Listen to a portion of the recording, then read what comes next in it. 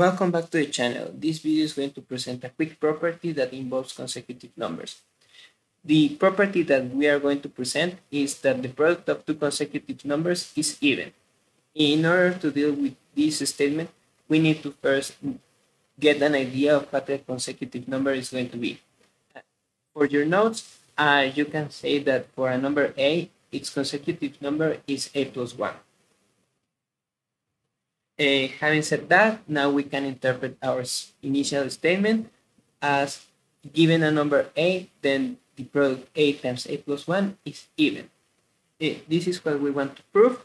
So right now you can pause the video, you can try it on your own. If you have a solution or if you want to give some details about what your ideas were, you can leave that in the comments. Right now I'm going to start with the proof. I'm going to start with a first case. The first case is going to be for having a an even number. So we let a be an even number. Now we have the product of an even number times another number. By a previous video, you can find that in the links. This product is going to be even. So this is already done for this case. Then for the second case, I would suggest to be a little bit careful. The second case would be let a be not even. This is the same as you can also get in another video, but it is also a little bit intuitive. This is the same as saying that a is odd. Also, it is common knowledge that 1 is odd.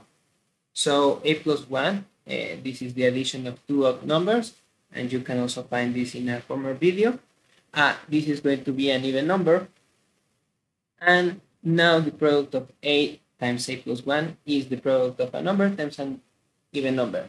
And the product of that type is even. So that would be it for this second case. We have done all the cases, so this would be it for the proof.